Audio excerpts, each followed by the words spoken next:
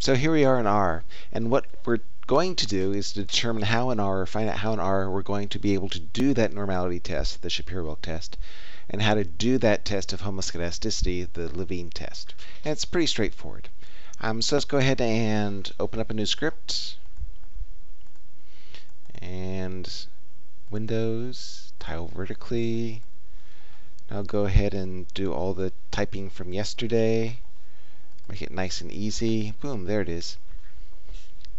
So again, we've got the L count, that's the dependent variable. That's the log count of bacteria in the meat samples.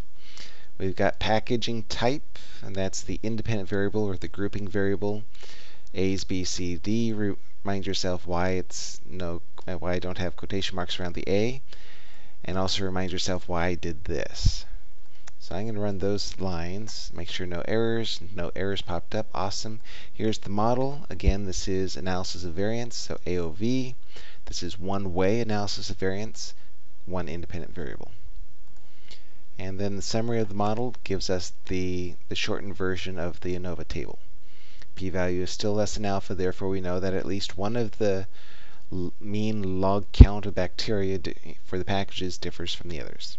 Okay, now test normality.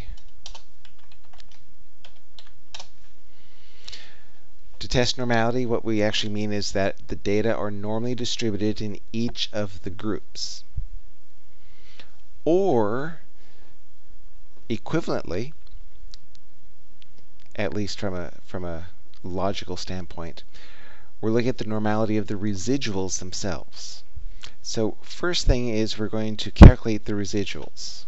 We're going to call the residuals, store them into a variable called E. The function is residuals. It takes the model, so Control R. If you want to look at the raw residuals, just highlight the E, Control R. Those are the residuals. Nothing spectacular. We could, if we wish, do a histogram of those residuals. That should be a hint to us that they may be normal, they may not be normal. There's just not a lot of data points here. So 1, 2, 3, 4, 5, 6, 7, 8, 9, 10, 11, 12 data points. It's going to be really hard to test normality. It's going to be a very low power test no matter what you use because there's not a lot of data available. So now, to do the test of normality, the Shapiro-Wilk test of normality, the function is Shapiro.test.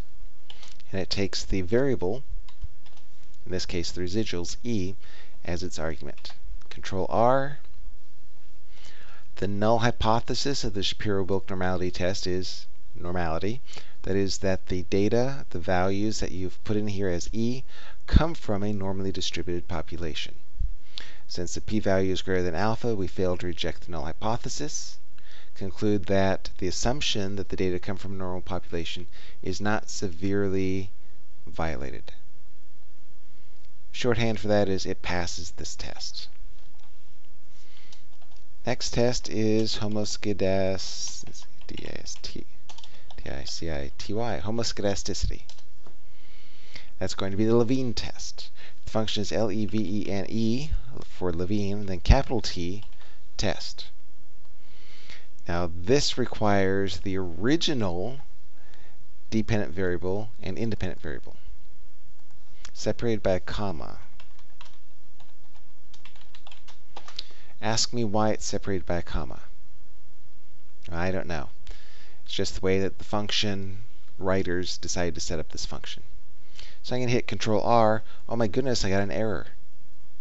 Oh, I should have waited until I actually got the error. Okay. Oh my goodness, I have an error. Could not find function Levene test. And that's because the Levene test is a part of the car package. So we need to load, need to spell library correctly, load the car package. That's pretty straightforward, just library of car, Control R, and no problems. Well, no problems for me. You may need to import the library car. So again, to do that, go up to Packages, Install, select your CRAN mirror. We're going to do Belgium. and then we just select the package. It's in alphabetical order. Select car, hit OK, and you're good to go. Or you should be. I exited out. So now that the car package has been loaded, I'll run the Levene test. Ooh, I have a warning message. This is actually kind of an important warning message. In Levene test.default, package coerced to a factor. And that's because Levene test, like the analysis of variance test, assumes that this package variable is a categorical variable. And the way that we've actually created it here, it's unclear to R that this is actually a categorical variable. Could just be several strings stuck together. So we may want to, it hasn't changed anything yet, but it will get rid of these warning messages that will pop up.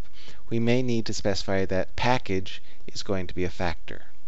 How do we do that? That's not how we do that.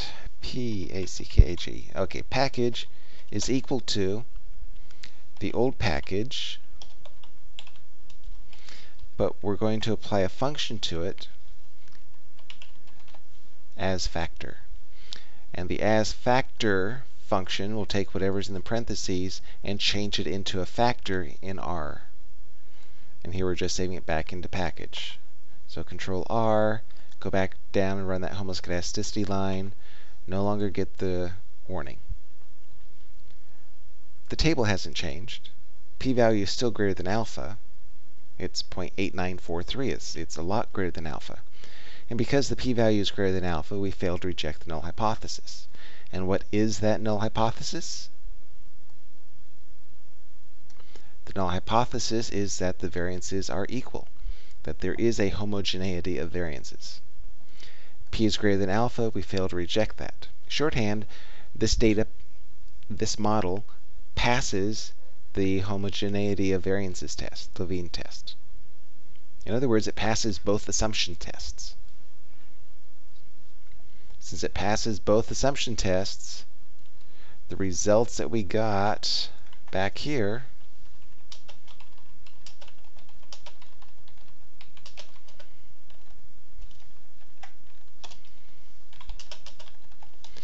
are valid. And so this p-value actually does have a good meaning.